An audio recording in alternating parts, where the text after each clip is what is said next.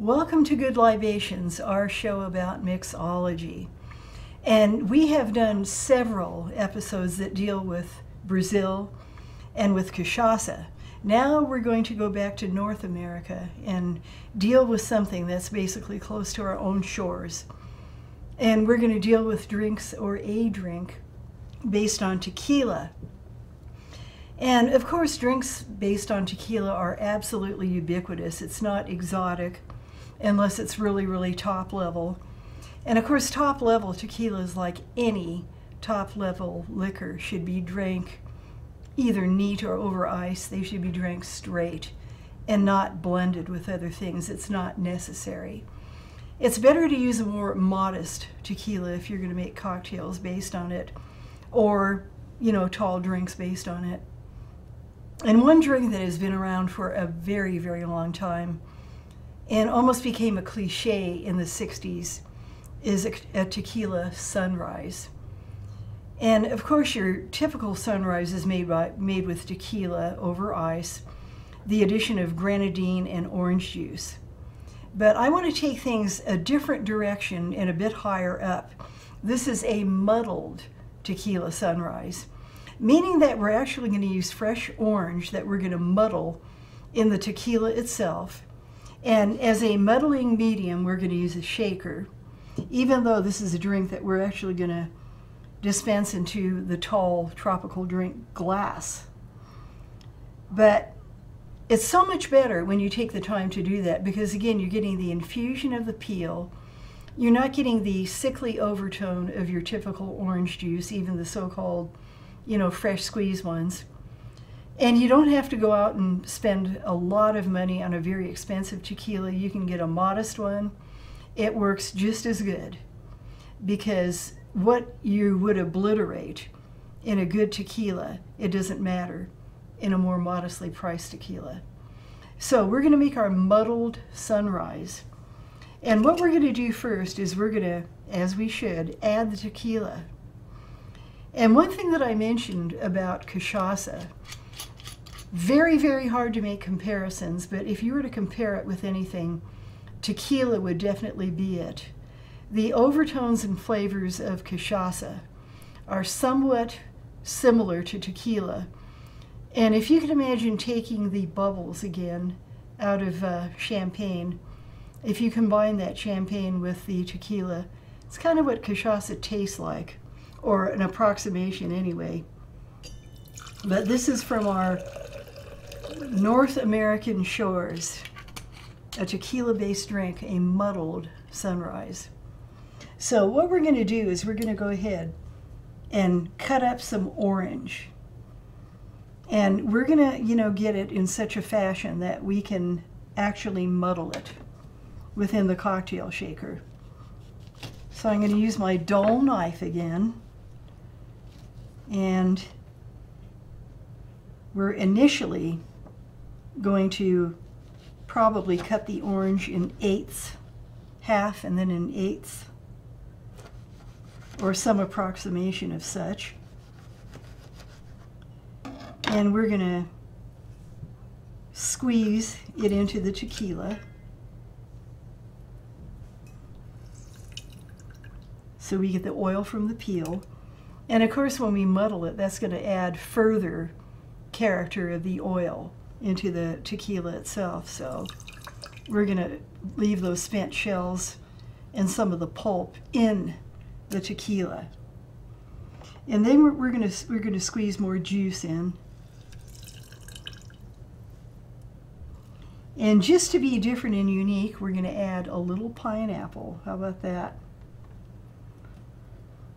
Make it a little bit different, and just a little bit of pineapple, because yeah, you can make a sunrise with pineapple juice, but we're not making a pineapple sunrise. We are making the typical one, but we're going to do some muddling here.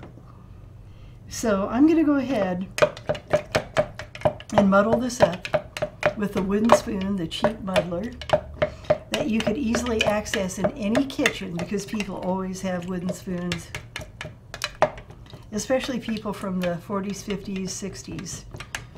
So we're going to muddle that up. I'm going to make sure it smells like it has sufficient orange in it. And this is going to produce a Tequila Sunrise that has a very different character and would definitely be a highlight of like a barbecue, an outdoor party of some sort. It's a great drink for summertime. And of course, one thing that is always added to a Tequila Sunrise is grenadine. Now, today a lot of people are making their own herbal infusions. A lot of people are making their own grenadine. And that's a nice thing to do because you're going to get a superior product. But I just got the original grenadine syrup. Because again, grenadine adds a certain character and flavor to a drink, and most of all, it adds a beautiful burst of color to it. And the orange and the red, you know, of course, that's the name Tequila Sunrise. And again, this is a drink that pretty much went into mediocrity and oblivion. But we're going to resurrect it because we made it a little bit different. And I'm going to go ahead and put the ice in the glass now. And then I'm going to go ahead and shake the ingredients, even though this is not per se a shaken cocktail. But I want to make sure that the ingredients blend well and that we're not just dumping it into the glass.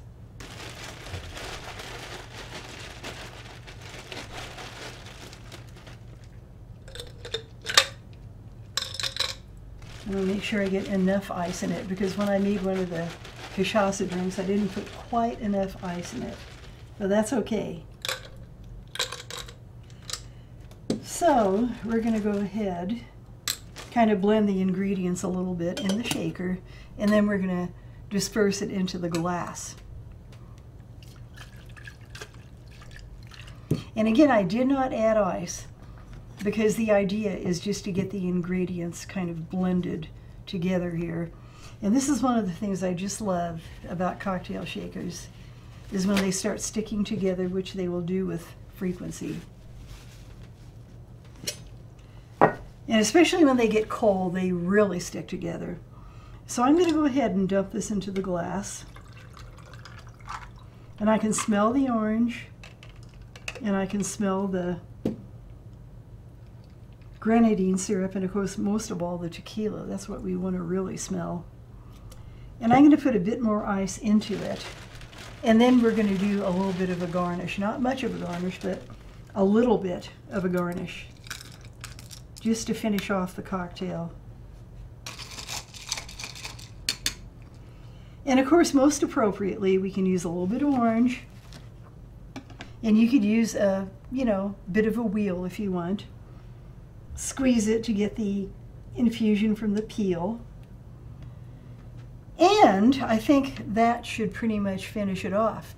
And of course, the ultimate thing is, how is this going to taste? Being that we're not using orange juice. And the idea is to get a bit tartar drink, less sweet, less sickly, less stereotypical from the past. So let's give it a try and see if it turned out good. Oh, yes.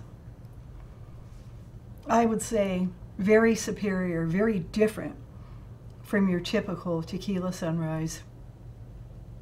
And you can vary the amount of grenadine. I don't like it to be overwhelmingly flavored with grenadine. Just enough. The orange and the tequila should be what stands out with this particular tall drink.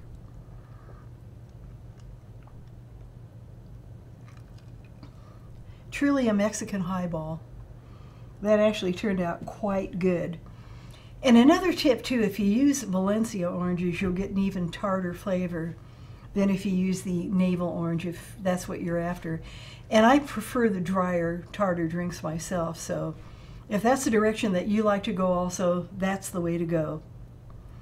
So, a nice drink to have with your backyard barbecues, and we have at least 2 more months of heat, so we'll have plenty of those. And I want to thank you again for tuning in to Good Libations, our adventures in cocktails. I'm Ethel Andrews, a mixologist, and give these drinks a try. It is proof that none of these drinks are out of reach. Anyone can make good drinks if you go to the bother of using fresh ingredients. And again, let's keep our community safe and well spoken of by not driving impaired. Thank you again.